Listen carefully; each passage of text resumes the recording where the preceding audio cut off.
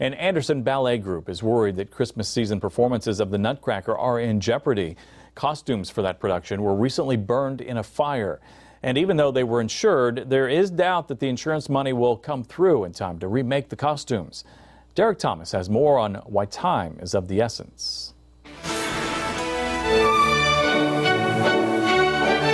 This is video of last year's production of the Nutcracker.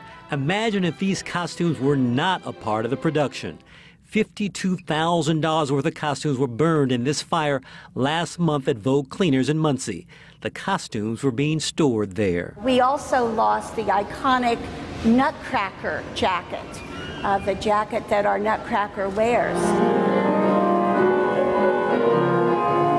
While the drama about burned costumes swirls, the ballet dancers still work to improve their craft. Over 120 children participate in the holiday production. We like to entertain, so that's our main goal, and it makes us, we just feel good to know that we can make others feel good too.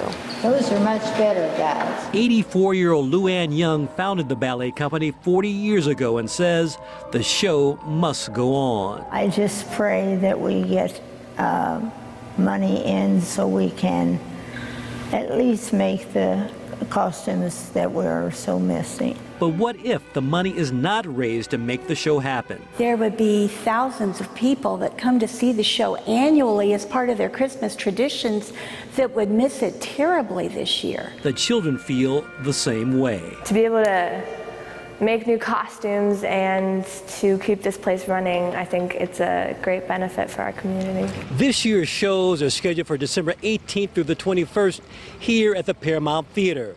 Fingers are crossed that the costumes will be ready. In Anderson, Derek Thomas, RTV6.